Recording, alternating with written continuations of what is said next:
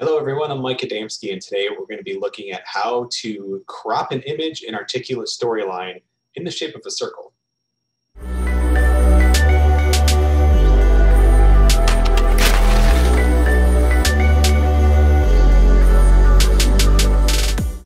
Okay, so here we are in Articulate Storyline. We have just a brand new slide, blank slide, and I've grabbed this image here off of Wiki Commons, I think it was.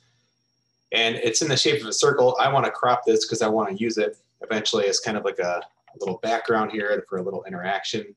But when I crop it, I want to get rid of these little EKG readouts or whatever those are.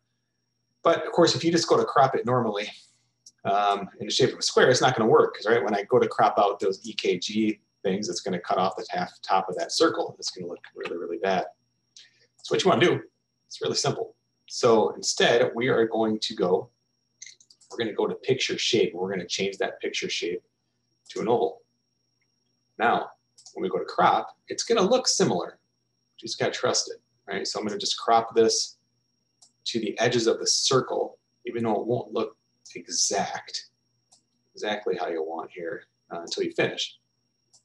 But if I crop that and I then click out of this, it's going to crop it as a circle. So again, change the shape, then crop.